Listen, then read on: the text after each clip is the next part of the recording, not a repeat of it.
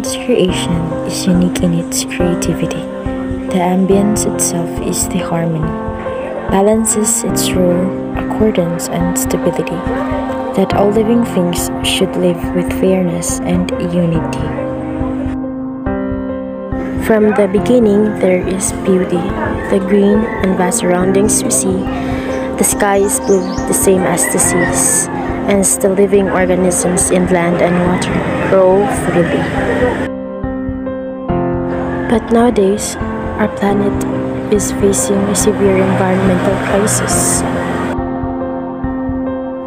Environmental problems such as climate change and pollutions accounts for one of the biggest issues in the world today. And most people are often unaware or misinformed due to their massive behavior. So how can we address this kind of problem? Are we just okay in living in this kind of world that we are not used to? How can we address it?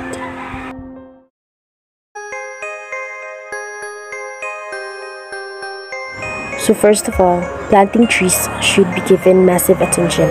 Above all, a tree is the source of oxygen. In similar way, people must also give attention to forest conservation. Forests are vital for the environment. Soil conversion is yet another important way to save the environment. For this, there must be control of landslide, floods, and soil erosion.